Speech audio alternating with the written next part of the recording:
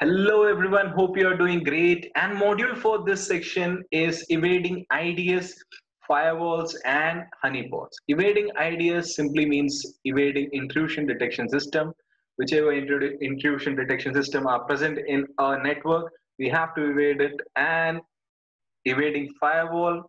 Firewalls are a kind of topic which can be discussed briefly, but in short, there are two kinds of firewall. It can be a virtual firewall and it can be a hardware firewall.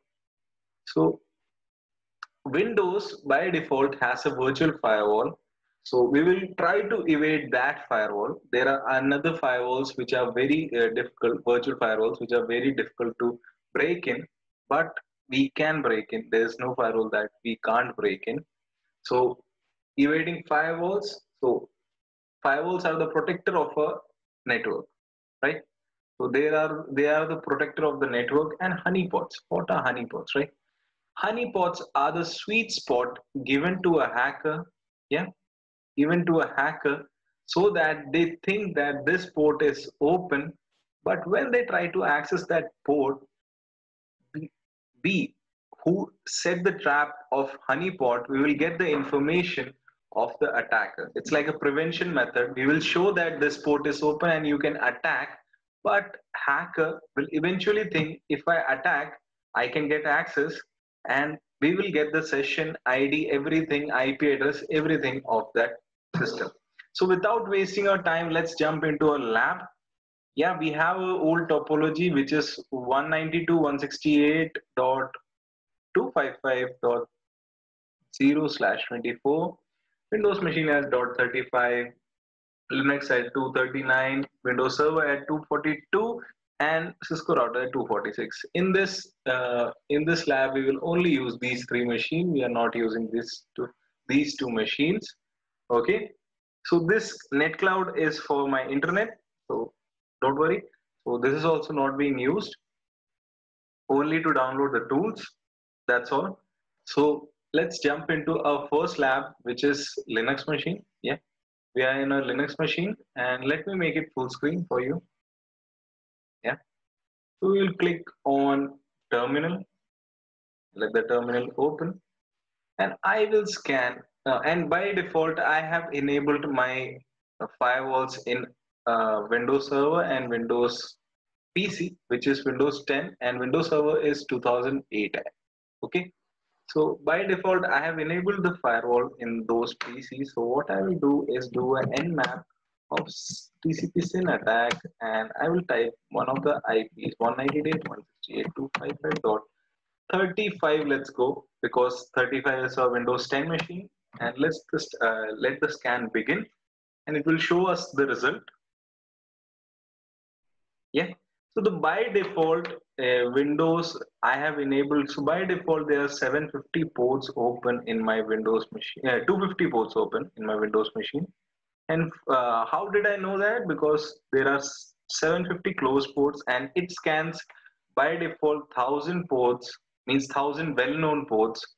So my 250 ports are open. Okay. So this is a way I evaded a firewall, and now I will show you about Windows Server. Yeah. So same command I will go and I will type 242. Yeah. This will also take some time, but it will eventually work.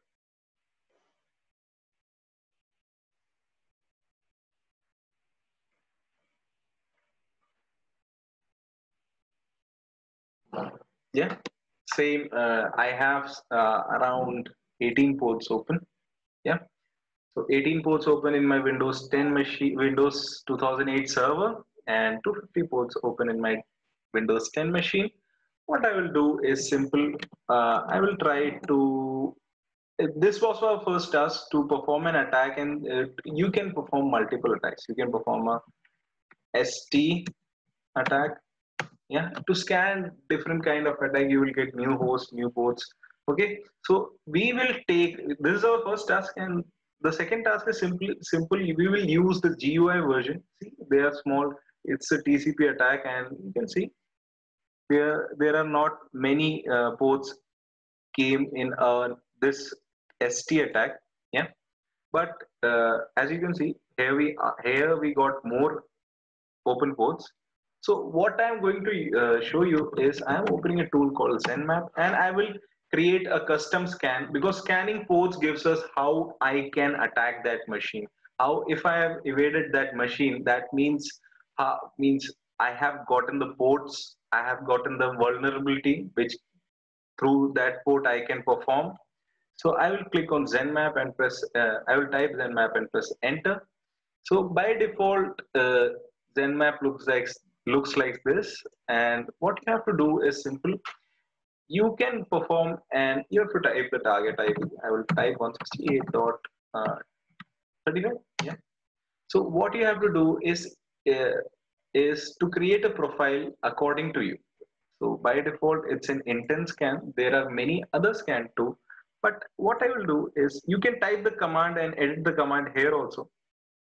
But I will do a new profile, which will be going to profile and clicking on new profile or command, which will open this thing, and you have to type a profile name, and as my lab manual I will type paranoid. Yeah, I missed a name. Okay, scanning will be TCP scan. I will go for so any attack you can go. So I will go for Xmas tree scan, and which is very powerful. It will take time. I will use an idle scan zombie, which will be my server. Yeah. Okay, sorry. 192.168.255.242. Okay, FTP bounce attack. I would not do that. Okay. And ping, I don't want any ping. Scripting I can use. There are many scripts. So by default script is there. What I will do, there are many scripts. You can use any script what you want. So it can test that now this is vulnerable through this. Target, I don't want source. Use a decoy to hide identity. You can use a decoy. Means you have to hide your IP. It's better to hide your IPs in a professional attack. Okay, save the changes. Okay, and from this, it's still intense attack. You have to choose paranoid. Yeah, this is the one I created, and this is the one. This is the command for paranoid, and what you have to do is simply hit scan, which is a method which you can use. Okay, method which you can use, and it will take time. It will give you the same result, so don't worry. Click on again scan. Okay. Oh, you have one more TCP scan. You specified more than one TCP scan, so I will do one thing. I will remove one thing. I will remove some SXMOS. Yeah, scan. It started. Trace route does not support idle scan, so idle scan I have to remove idle scan also. Okay. So basically, you can set your profile as you wish. That's what I meant. These are the ports open, and you can see. So these are the not normal ports you get from the customized scanning. That's why it's showing like this. So these are the ports. So you can scan it, and I used a decoy IP of 242.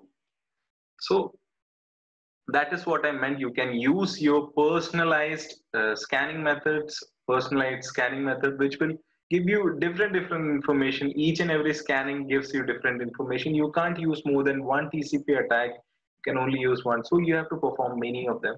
Intent scan will basically give you more than enough, but intent scan is also not complete. You can choose intent scan with all TCP ports or plus UDP ports. You have to perform basically many attacks.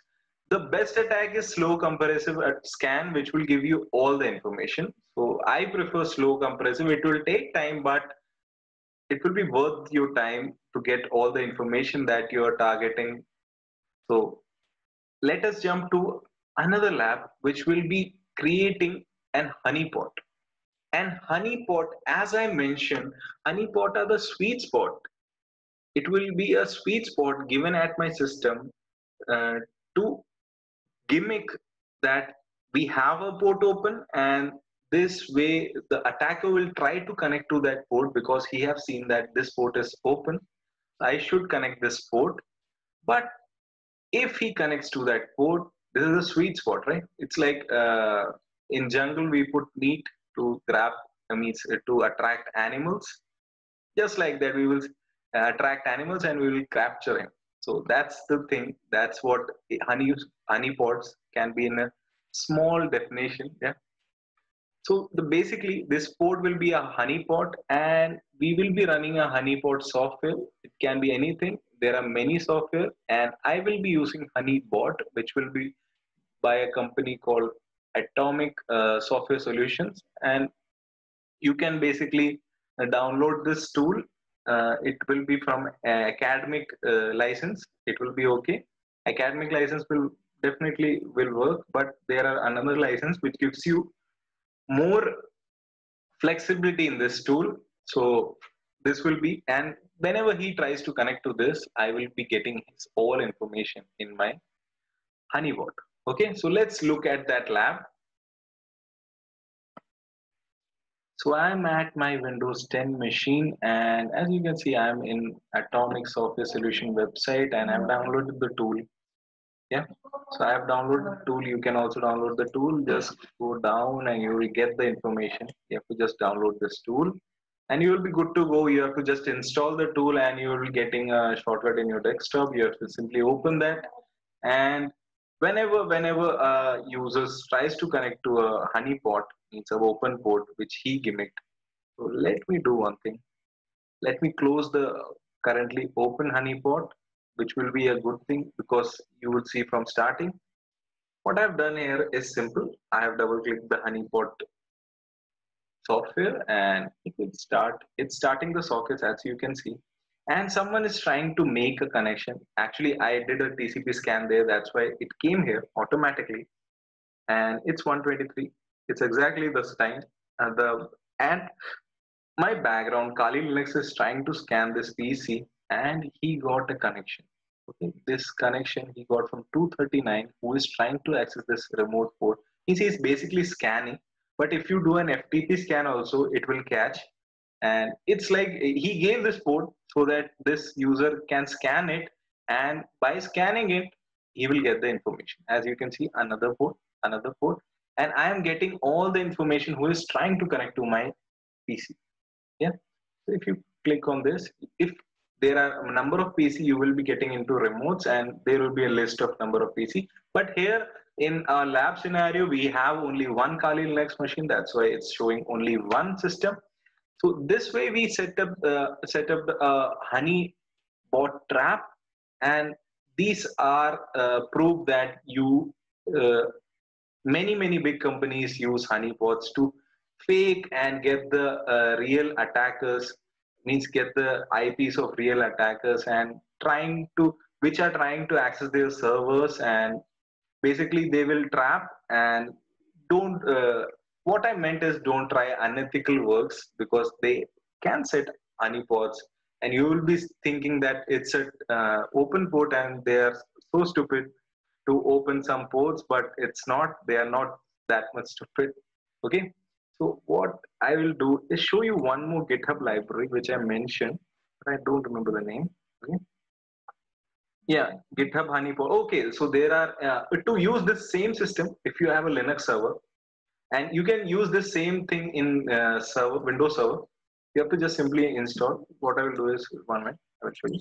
Control Alt Delete. Yeah, I will let me just log in this PC. Capital D S T 123. Yeah. So what I meant is I have downloaded the same tool in this thing. So I will run this, and here also I've run the scan. So it has, because I did a FTP. So local port was 21, and for demonstration I will show you one thing. Yeah.